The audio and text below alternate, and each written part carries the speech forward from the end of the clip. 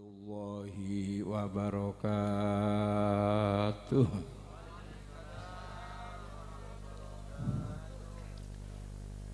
Bismillahirrahmanirrahim. Nahmaduhu wa nasta'inuhu wa nastaghfiruh wa na'udzu billahi min syururi anfusina wa min sayyiati a'malina. May yahdillah fala mudhillalah wa may yudlilhu fala hadiyalah. Asyhadu an la ilaha illallah wa asyhadu anna Muhammadan abduhu wa rasuluh. Allahumma sholli wa sallim wa barik ala sayyidina Muhammad wa ala alihi wa sahbihi ajmain. Amma ba'du fa ya ayyuhan nas ittaqullah wa qulu qawlan sadida yuslih lakum a'malakum wa yaghfir lakum dzunubakum. Man yuti'illah wa rasulahu faqad faza fawzan azima. Sadaqallahul adzim. Ingkang kula hormati para alim ulama saking para habib, saking para kiai, khususipun saking keluarga besar Romo Kiai Utsman Al-Ishaqi radhiyallahu an, ingkang rawuh niki Kiai Hilmi Weseban serta Bunyai Lutfia Utsman Al-Ishaqi, keluarga Romo Kiai Asrori radhiyallahu an, para kiai, para sesepuh, para tokoh masyarakat, hadirin hadirat rahimakumullah. Niki pun jam 11 kurang seprapat. Kula jek eling Romo Nyai Asrori biyen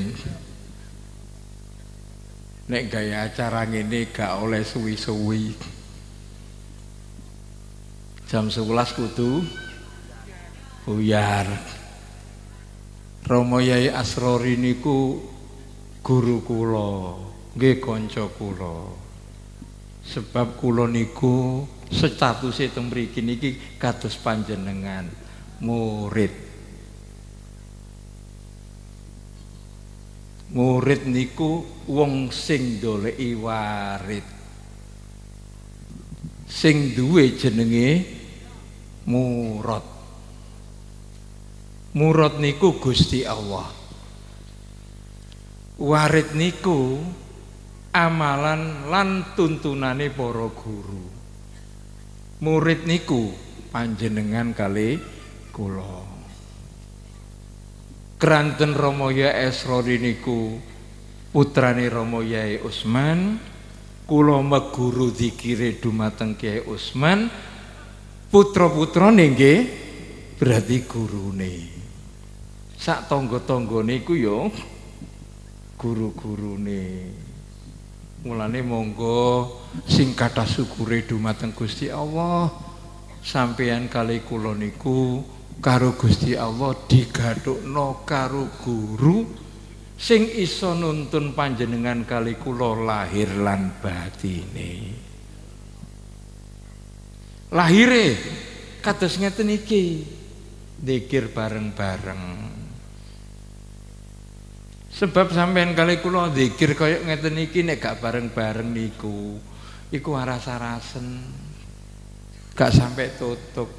Apa maneh sing wis biat tarekat qadiriyah wa naksabandiyah niku nek dzikir tasbih ruta-rutu. Nek ijen. Tapi nek bareng-bareng semangat kadang-kadang kliwat. Dikongkon 125 diwaca 1605. Niku nek bareng gak krasa. Terus malih panjenengan ditonton kali guru panjenengan kali guru kula lahire dahare. Dawuh Kanjeng Nabi riwayat Abi Hurairah radhiyallahu an nek awakmu duwe panganan wong loro, panganan wong telu. Nek duwe panganan kanggo wong telu, panganan kanggo wong papat. Nek duwe wong papat kanggo 5. Terus kari guru sampean diatur, ya apa carane kaya ngono iku. Lalu kemudian nek ana acara sampean dikei panganan tapi diadai talam. Nek adai talam niku mboten nonton gak cukup, mesti cukup. Tapi nek piringan kadang cukup kadang gak. Apa maneh sak takir-takir ding, ana sing gak cukup barang. Tapi nek talam niku mesti cukup. Nek talame titik wong akeh sak talam 10 wong. Meskipun iwak sak iris tapi pitik sak niki lak pinter-pinter. Kayak sampean kula sing sepuh-sepuh niki mosok menangi biyen nek manten ana acara niku atik hidangane soto niku mboten nonton biyen. Biyen niku hidangane opor, ayam kari. Dadi sak piring ding, sak piring niku sak pupu, sak sikile pisan. Sak niki sak pupu niku kena digawe wong 10. Diwiris-iris cilik-cilik. Niki lahiri. Dadi sampe nonton. Mungkin nonton tangan. Muga-muga ana. Sing penting iku duduk panganane barokah. Panganan niku sing jenenge barokah mboten mesti nok sing sampean rasa enak. Kadang-kadang nok panganan sing sampean rasa gak enak tapi sampean kali kula kengen Gusti Allah mangan niku justru luwih apik. Karena napa mawon sing diparingi Gusti Allah sampean kali kula iku sing paling apik. Sing sampean angen-angen iku durung mesti apik. Diangen-angen kok talame iwak daging, iwak wedhus, barang metune tempe. Niku berarti tempe iku luwih apik timbang iwak wedhus. Paham nggih? Mulane Imam Syekh Abdul Qadir Jailani radhiyallahu an teng kitabe judule niku Fathul Ilahi. Ketika nafsiraken dawuh Gusti Allah, wa ma min dabbatin illa 'alallahi rizquha. Apa sing wis dicipta Gusti Allah termasuk binatang-binatang sing gremetno bumi iku kabeh wis disediakno rezekine. Terus Syekh Abdul Qadir dawuh nurui murid-muridnya la tahtamu ala rizkika. Ojo susah, ojo nemen-nemenin doleki rezekimu sebab rezekimu teko nanggonmu iku luwih cepet katimbang awakmu teko nanggone rezekimu. Niku rezeki lahir nggih rezeki batin. Sampeyan kali kula nek kepingin oleh zikir iso khusuk mlebu nang ati. Iku aja nemen-nemen kepingin khusuk. Wis tenang-tenang ae, sing penting zikir terus iso kok mangkok suwi-suwi tutuk-tutuk dhewe. Iso khusuk-khusuk dhewe suwi-suwi. Panganan barang ngoten niku masih gak enak sampean pangan terus engko suwi-suwi yo enak. Rokok sampean lha gak enak sih pahit sih. Tapi karena istiqomah terus suwi-suwi dadi enak. Sambel iku yo gak enak. Klothok sambel pet, sambel klothok niku lho. Trasek iku nek diwasno lha gak enak jembeki. Pertama mangan arek cilik mboten doyan, tapi karena terus nglakoni akhirnya saiki masih panganan mau macem-macem, ana sing kentaki, ana sing pisah, tapi balik maneh nang klothok. Zikir niku nggih ngoten. Mulane kena napa panjenengan diuri guru, zikir itu sing penting dujuk jumlahe tapi istiqomah. Karena napa?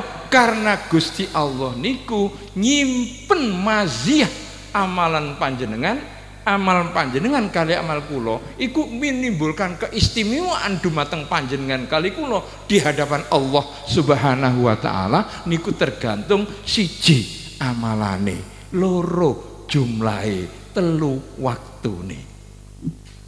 Mulane Syekh Abdul Qadir Jailani radhiyallahu an ketika nafsiraken wal asri innal insana lafi khusr.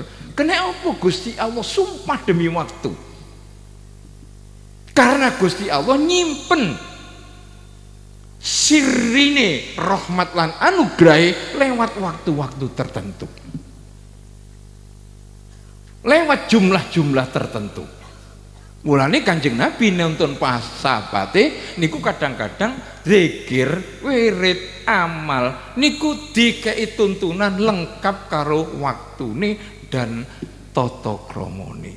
Mulane Kanjeng Nabi nanti dawuh sejatine ad-dinu nasihatun, agama iku nasihat. Nek sampeyan nglakoni agama dadi sehat, dadi nikmat uripe lahir lan batine asline. Tapi berhubung ati sampean kali kula lara, akibatnya nek sembayang aras-arasen dadi gak sehat. Padahal sampean lara ndase ngelu ngoten. Sejatine gawe sembayang sunat, entek ngelune gak usah naspro. Gak usah insya, cukup kelawan sholat sunat. Nek sampean apa jenenge? Jerawatan. Niku sakjane diwuduki niku wis marah. Wuduk bolak-balik entek. Sampeyan coba nek gak percaya. Nek durung ya terusno sampai entek. Mungkin suwi-suwi nggih entek. Dewi wong urip ngeten iki kalih kula, sampeyan kalih kula niku mek koyok banyu mili. Sret. Terus mau sampeyan suwi-suwi sing nom-nom ngene iki, engko terus nolak tuwek-tuwek. Dewi. Masih koyok kula sing sepuh-sepuh ngene, suwi-suwi jar nolak mati-mati. Dewi. Nggih. Ya Allah, tapi nek dudingane para Habib mati niku husnul khotimah. Ya Allah. Kayak ngoten tok. Sing garai soro urip niku pola kaken ngarep lan kaken reken. Wis dikei panganan nuk ngarep jek tolat-tole panganane wong. Iku gare gak iso menikmati. Nek sampean kok disuguhi mangan, rezeki sampean, nek sampean wis nang ngarep aja tole-tole. Engko iso nikmat, tapi nek tole-tole, nikmate ilang, koyok-koyok nok kono. Koyok-koyok nok kono barang diparani tibake padha tempe ini. Zikir nggih ngoten, sampeyan tingali wong zikir mau kula tingali. Ono sing khusuk. Sing khusuk ngeten iki gak mesti khusuk ngoten niku. Kadang-kadang saking susahnya mikir urip. Nah, terus aku yo apa carane khusuk ngono. Aja sing penting sampean saged zikir wis niku terusno. Niku sing rezekine Gusti Allah teng sampean. Sampean zikir kok tolah-tolijian. Ya terusno engko suwi-suwi nek kepegelen gak bakal tolah. Niku carane. Malah tenggene kitab cilik niku nggih, kitab arek pondok pesantren Nasoihul Ibad wonten jenenge Nyai Latifah. Nyai Latifah niku koncone Zinun Al-Misri. Sekali waktu ketemu Syekh Zinun Al-Misri teng Makkah. Terus ditakoni, "Bu Nyai, sampean kok teng mriki? Cek winginane niku ketemu nang Irak. Lah kok teng mriki? Sampean mriki mau lan napa? Numpak napa? Mlaku kula." Sangu napa? Sangu kul huwallahu ahad, Allahu samad. Lah sampe nek ngelak kul huwallahu ahad, ilang ngelake.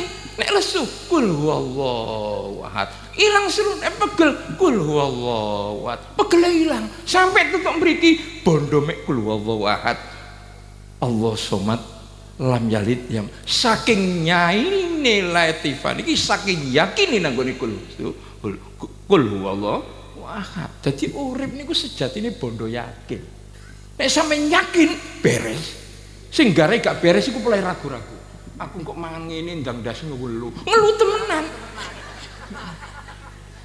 Sampeyan kok nek misalkan dikei talam terus oleh ndas wedhus situk. Terus sampeyan aja ragu-ragu panen ae. Beres, engko ngelu urusan Giri. Sing penting dipangan. Tapi nek sampeyan makan yakin iki rezekine Gusti Allah karena digek nang ngarepku, berarti lekku sampeyan pangan mboten wonten ndas ngelu.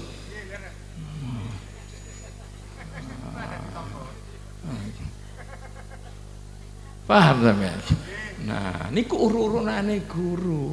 Kuwabe. Mulane Gusti Allah lewat lisane Kanjeng Nabi niku dawuh ana inda dzonni abdi bih.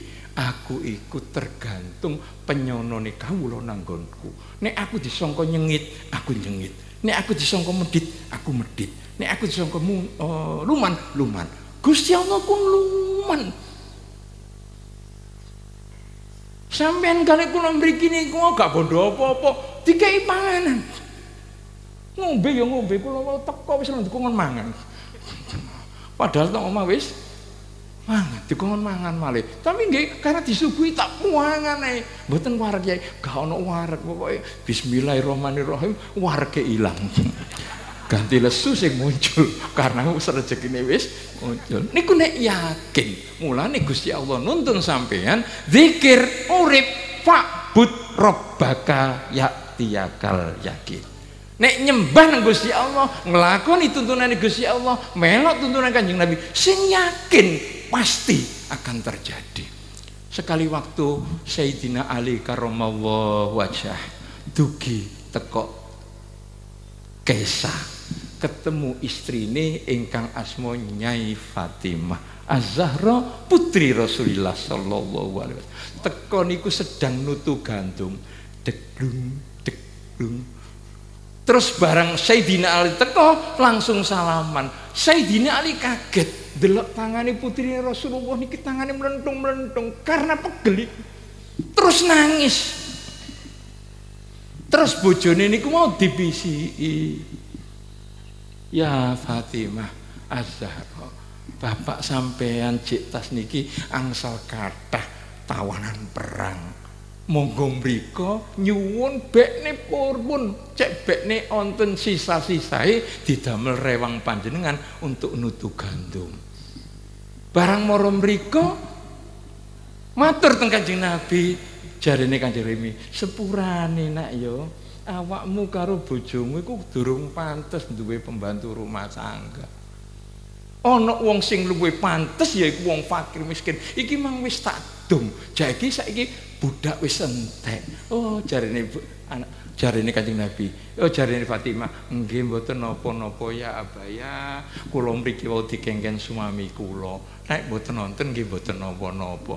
Kula tak wangsul sret. Lah jenenge bapak niku gak tega ndelok anak ditutno nggurine. Diwasno teko adohan. Barang wis mlebu teng griya, Kanjeng Nabi mlebu teng griya, ketok Sayyidah Fatimah kalih Said Ali bin Abi Thalib niku rebahan teng bale sing mboten nonton kasuri, mboten nonton karpete kaya omah sampean. Lemah. Sing Sayyidina Ali nyekeli Sayyidah Fatimah karo dipijeti tangane. Terus ketika Kanjeng Nabi rawuh, lalu kemudian masing-masing langsung berdiri jari Kanjeng Nabi. Ojo ngadeg nak wis lungguh turu gak apa-apa. Akhirnya Kanjeng Nabi lenggah nang tengah-tengah antara Ali kali Fatimah radhiyallahu anhuma. Sikile dipijeti. Jarine Kanjeng Nabi, nak awakmu nek gak kepingin pegel menghadapi kehidupan, gelem tak kei sesuatu. Purun kula. Wocon subhanallah ping 33, alhamdulillah ping 33, Allahu akbar ping 30, saben kate turu wocon turu tangi masalamu buyar kabeh, pegelmu ilang kabeh. Terus dipraktekno karo Sayyidina Ali. Betul, ketika Sayyidah Fatimah begitu maca niku subuh sadurunge subuh tangane wis halus malih, ndase pun mboten ngelu maneh. Sayyidina Ali nggih mboten pegel kabeh, ilang pegele. Niku gara-gara mek maca subhanallah ping 33, Allahu akbar ping 33, oh alhamdulillah ping 33. Niku sampean maca pegel ilang, sampean sakniki kentek. Iki buyar sampe-sampe itu. Jam 12. Engko sampean masih enggak ngantuk, gak turu sewengi, waca niku esuk gak kira ngantuk. Sampean waca kok terus jek ngantuk terus. Nah, macane keliru. Nek macane bener niku mesti ilang pegele, ilang linu-linu, ilang masalah hidupe. Dadi sampean kali kula boleh tangi berbunga-bunga maca subhanal malikul Kudus subuhum kudus wa rabbuna wa rabbul malaikatu warruh. Ilang kabeh buyar. Kenapa? Karena ati sampean eling Gusti Allah. Wong niku nek eling Gusti Allah atine sembarang donya ilang kabeh. Mulane Gusti Allah dawuh ala bi dzikrillahi tatmainnul qulub. Ilingo kelawan eling Gusti Allah atimu dadi tenang. Nek atimu tenang, kabeh mripat-mripat sak sikile melok tenang. Sing gare ubah kabeh ku melok atine. Ati niku nek gatel masih ndas gak gatel dikukur, Pak. Padahal ndase gak gatel, sing gatel atine. Karena apa? Kate ngukur ati gak iso, akhire ndase sing dikukur. Nek atine muangkel, atine mangkel lak penceng kabeh atine. Akhire karena atine gak diketok Gusti Allah, sing ketok pencenge adalah bibir-bibire mripate pletat-pletot oleh atine mangkel. Kabeh ku teko ati. Nek ati niku kelebonan Allah, maka semua kadang menjadi tenang. Nikilah sing bakal panjenengan kali kula peroleh nek panjenengan dzikire istiqomah.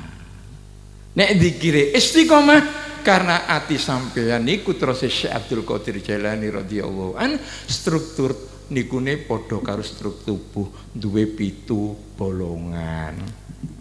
Perlu dikei pakaian. Mulane Syekh Abdul Qadir Jailani radhiyallahu an ketika ndawuhaken Gusti Allah waja'alnan nahara ma'asya waja'alan laila libasa. Gusti Allah ndadekno urip siang ndadekno awakmu ndolek penghidupan, nek malam ndadekno pakaianmu. Syekh Abdul Qadir dawuh libasan niku napa? Zikir. Pakaiane ati niku zikir, pakaiane awak jas rok underrok niku pakaiane awak, pakaiane zikir. Ati niku zikir. Nek wis atine zikir, tenang tertutup kabeh nopo sing dadi masalah panjenengan kali kula. Nah, nikilah hadirin hadirat pentingnya zikir panjenengan kali kula istiqomah. Panjenengan kali kula gak perlu gusar, gak soleh hatir nek Allah iku gak iso melbu-melbu nang atine. Tetep sampean lakoni mawon suwi-suwi melbu-melbu dhewe. Kaya mungkin sampean nek disuguhi panganan nggih, nah ngelek niku gak perlu, sing penting kecapane. Sampean kecapi mawon suwi-suwi apa maneh nek wong wedok-wedok itu kecap-kecapan karo ngomong-ngomong moro-moro entek. Gak kroso polahe gak perlu keseretan. Sampean sing sepuh-sepuh nek nang omah mangan mesti sadurunge mangan ndoleki banyu dhisik. Kuwatir keseretan. Nek teng mriki gak ono keseretan. Syaraté napa? Sampean mangan kelawan khusyuk. Terus ngomong-ngomongan karo koncone kok suwi-suwi lak sak talam-talame. Alhamdulillah. Wis muga-muga zikire masuk, ilmune manfaat, rezekine barokah, masalah panjenengan dunya diserahno kabeh nang nggone Gusti Allah.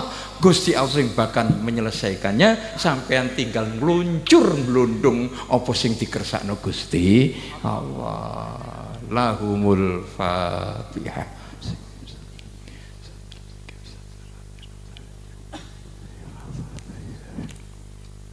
Mekaten atur kula, muga-muga manfaat fitini wa dunya wal akhirah. Nyuwun agunging pangapunten. Ihdinas siratal mustaqim. Wassalamualaikum warahmatullahi wabarakatuh.